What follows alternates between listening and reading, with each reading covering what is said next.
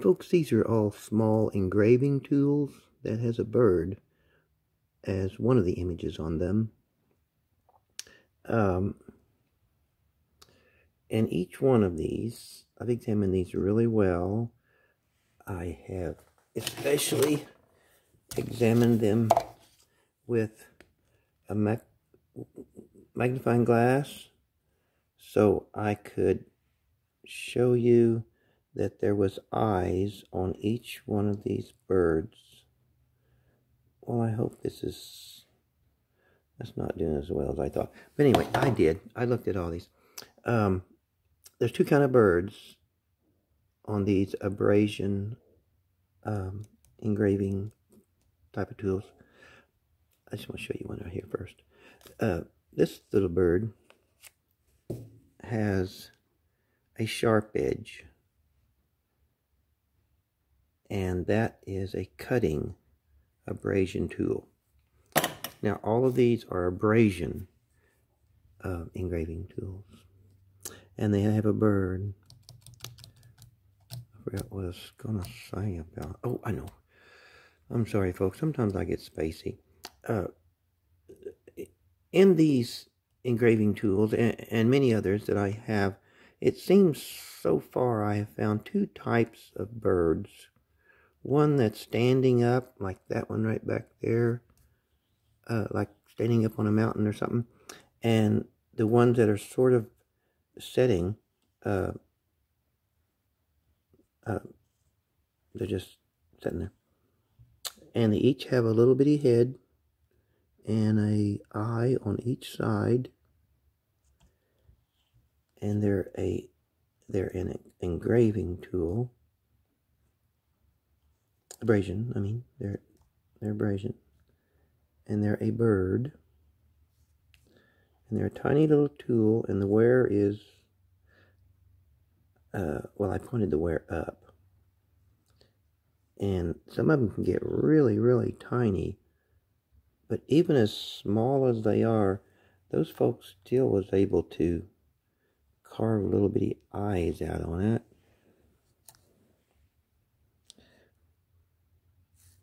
And there's a little bird there and tiny little triangle eyes.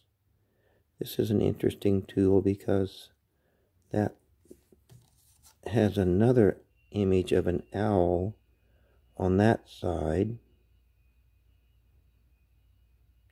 And of course a bird and almost something on every side.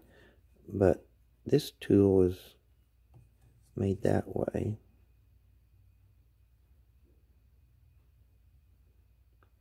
And that is the engraving part. I could almost call that cutting more than abrasion, but I wanted to show that end of that owl and everything on that little engraving tool. And that's what these are. They're small engraving tools. You can see how small they are. Some gets really tiny, but there's a really neat bird on them. Wings and everything. Each one of these. Wish I could stay in focus. And they really get small. And it's a bird that's like, let's see, like he's sitting down on a mountain or something. Now these are the ones where the bird seems to be more standing up. Let me turn that one this direction. They're tiny, and you really have to look pretty close to find the eyes of the bird. And they have wings and all. Oh, these are the guys that's kind of sitting down birds. Isn't that beautiful? I mean, that thing's not hardly bigger than my fingernail. You know, and it's a tool, an abrasion tool right there on the end of it. That's a tool that I'm not sure what it is, but it's one of those that makes that 45-degree sharp cutting tool. I just can't figure out what the image is. I mean, it looks kind of snake looking. And it could be I'm not looking at it in the right direction too. I don't know. But I just don't know. This one, which has this owl looking straight out, is really cool. This one's not so much an engraving tool. Well, possibly a little sanding right there. But it's got that owl. See the eyes, triangle eyes. But on each wedge shape here is an elephant with the eyes on them. Trunk. Each wedge. And it's the wedge shape that you'll find the elephants. Or that I find the elephants. Sounding kind of lofty there. I'm not sure if that's an elephant. The trunk doesn't go down. But that one is. And that one might be. Little bitty one. But this is one of those pieces off a core that comes out triangular. And it is a small abrasion tool. And it's got this tiny little artwork in it. In fact, there's a bird on all three edges of this. There's a little bird right there. There's kind of like a profile of one there. But it looks kind of like an owl from there. But that's a few tiny tools. And somehow this one looks like a ram on a mountain. That's kind of what I'm seeing. It's like there's a horn and he's standing up there on a mountain or something.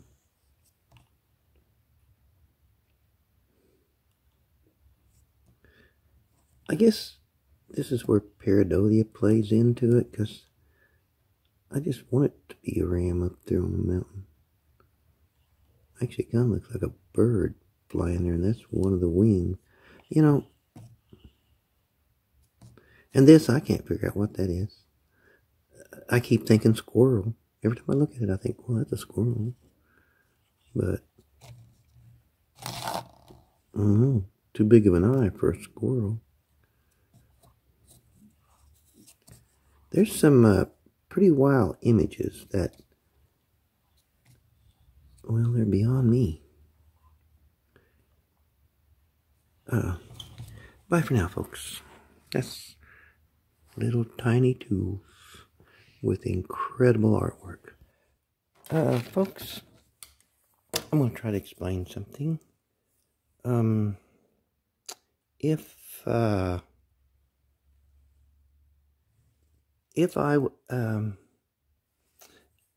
was to take a picture of something with this where I can zoom out and in a photo, where I can zoom that picture out and in. As I do that, I see this is hard to explain, multivisional perception of rock art. I just let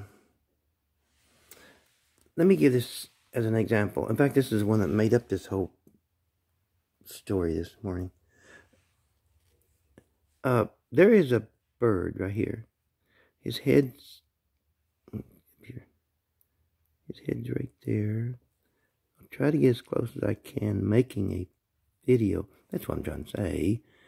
I can make a neat video, but if I take a photo, I can, you know that, zoom it in and out. Well, what this tells me is that, well, there's a bird, and there's his eye, and the wings. Let me start again. I'm sorry, folks. This is kind of important if you just trust me. I've worked with colors for years.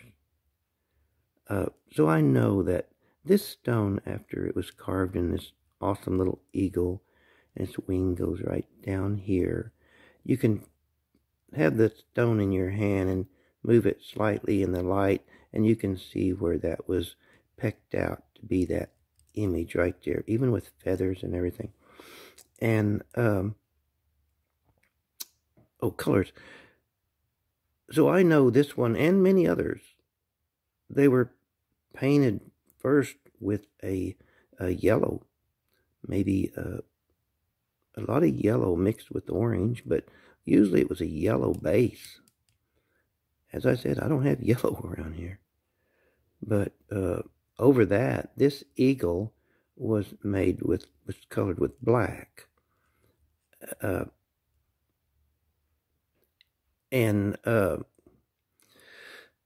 Anyway, it was. I mean, I know colors, and it's awesome.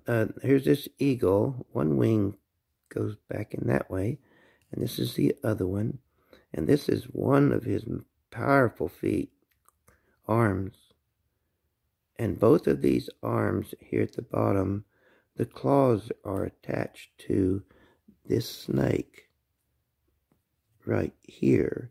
You can see both his eyes. You have to see it from the other side coming up like that. But that eagle has that big old snake. And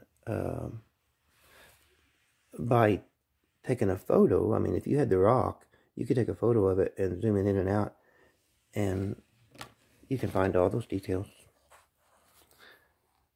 Bye for now. And this awesome piece of art is, I have shown it before actually. This is that bone, that ancient bone. And it has incredible carvings on this side. I'll make a whole video on this stone. But do you see the elephants at the top? The bird in the middle?